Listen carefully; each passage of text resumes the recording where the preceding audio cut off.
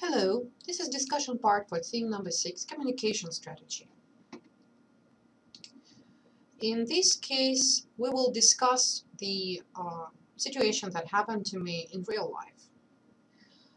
Once upon a time, new coffee shop appeared in my city, and I was so excited about that I posted on Facebook. Of course, I support any entrepreneurship, so I just put advertisement in my post to support my citizens of my city. So there is a promotion.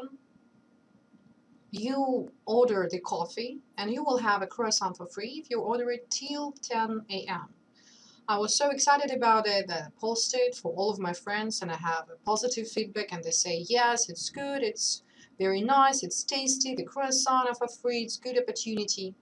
But then my colleague followed my recommendations and went to the same coffee store with her friends from another city, and she was disappointed and unsatisfied because she was ordering the breakfast, but nobody was telling her that croissants were over.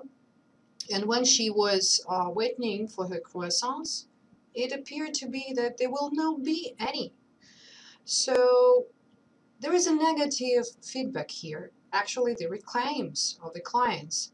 So she said this store should continue to work on service because it's unsatisfied. So my questions are, when we're talking about marketing buzz or buzz marketing, were the tasks of marketing communications accomplished effectively by the marketers of this store? We're still talking about informing, we're still talking about persuade, we're talking about image creation and reinforcement. Another question, did social media succeed in informing and attracting the customers? It is very interesting for me. Who is really the winner in this battle between Facebook followers and Instagram in your mind? Maybe someone has been attracted by my post and someone was distracted by the post of my colleague. What will be the results for the store? And the main question, what would you recommend to the marketing director of the store?